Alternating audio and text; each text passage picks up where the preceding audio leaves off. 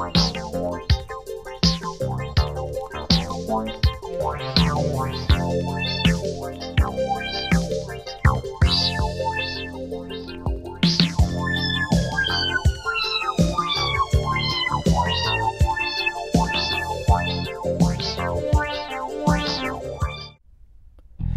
Last Man on Earth is one of those films that came into my life through sheer chance. At the time I was very much into the works of Vincent Price, and by chance, whilst clearing out a few old boxes of DVDs, I happened across a 50-disc multi-pack of old public domain horror films. Flicking through the titles, I noticed a few good films in amongst the bunch and decided that I'd have a movie night, and as soon as I saw a Vincent Price film in amongst the mix, I knew I had to add it to my list.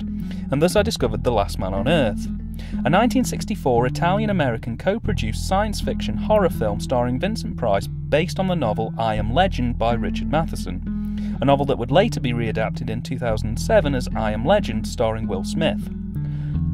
Price plays Dr. Robert Morgan, the titular last man on Earth, desperately trying to survive a terrible plague which has reduced the human population to a feral group of slow-wandering vampire zombies.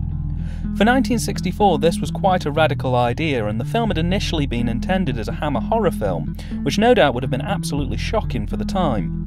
The UK censors, however, opposed the decision, which meant the rights were eventually sold off to a US producer, Robert L. Lippert, who had at the time already firmly established himself as a producer with works such as The Lost Continent, Last of the Wild Horses, and Rocket Ship XM, which, if I tell you were all featured as episodes of Mystery Science Theatre 3000, tells you all you really need to know about him as a producer.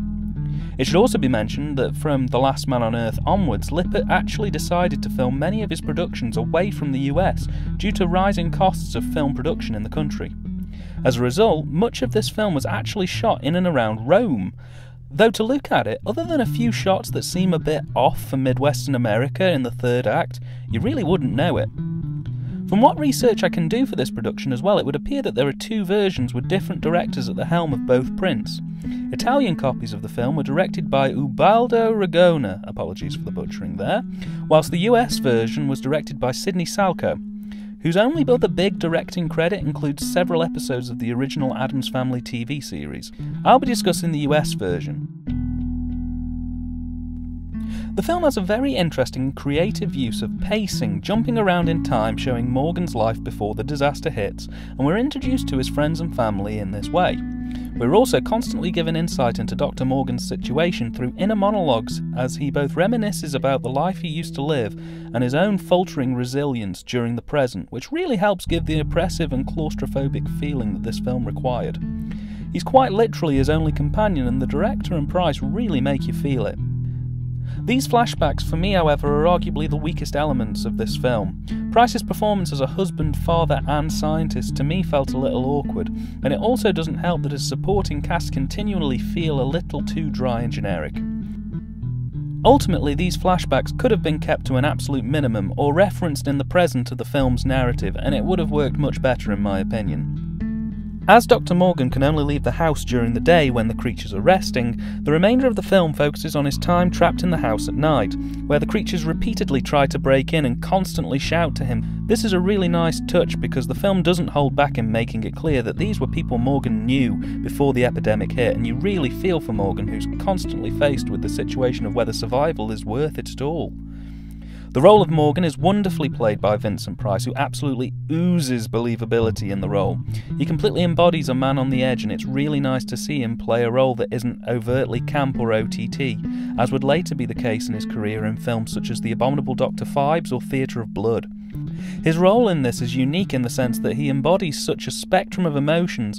He is, for all intents and purposes, a near-perfect example of a well-rounded character.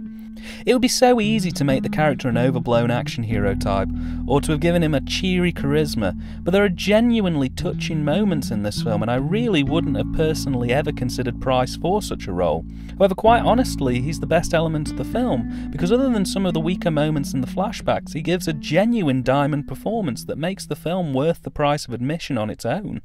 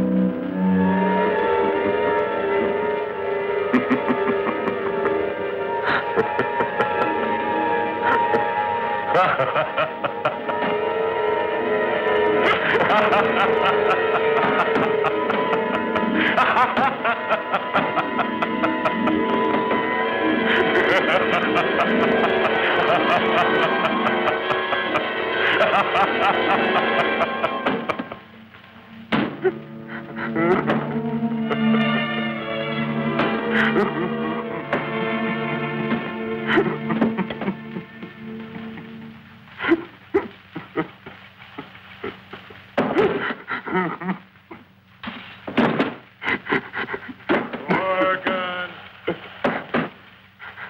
Do you hear, Morgan? It should also be mentioned that later in the film we are given another gift in the form of Franca Battori's Ruth Collins, who gives a really more than reasonable performance in the third act that could easily rival Price's in terms of realism. The direction of this production is, for lack of a better word, fairly standard for the early mid-60s, though there are some glimmers in this B-movie with some genuinely nice moments and scenes that wouldn't have been amiss in an A-movie picture. The cinematography is where this film really begins to shine, with absolutely gorgeous use of lighting for the mid-60s that really bring to life the chilling and more horror-driven elements of this film, and some really truly wonderful composition that really drives home the feelings of isolation and utter hopelessness of the whole affair.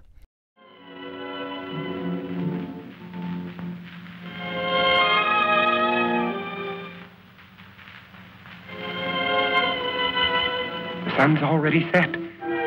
They'll be everywhere.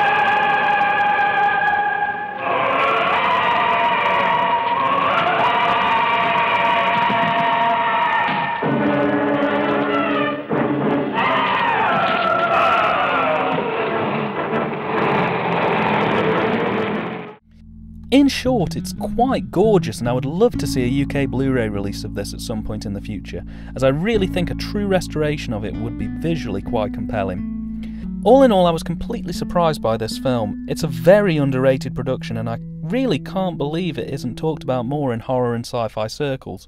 In many ways, it was well ahead of its time, the most glaring example being that it effectively acts as the precursor to what many would consider the contemporary interpretation of a zombie, an interpretation which would be cemented only 4 years later in George Romero's keystone classic Night of the Living Dead. I own this film as part of a 50-film set that was released in 2008 by Treeline Films. The set Horror Classics Anniversary Edition is now long out of print, and the company seems to have ceased trading a few years ago. But there are still several copies for sale on websites like Amazon, and there are several good films in this set that I can highly recommend. The price of this set is extremely reasonable, and I'd be inclined to call it an essential if it wasn't for the fact that there's a lot of tat on the set to balance out the genuinely good films. The quality of the print included on this set is far from ideal and is also quite heavily cropped. MGM allegedly released a digitally remastered widescreen edition in 2005, but I have to assume that this too is now out of print, or that it was never released in the UK, as I can currently find little to no information regarding this release. The Last Man on Earth is a genuinely enjoyable and chilling at times production that is both a very well written piece of science fiction horror and a wonderful comment on humanity that, in my opinion, is definitely worth checking out.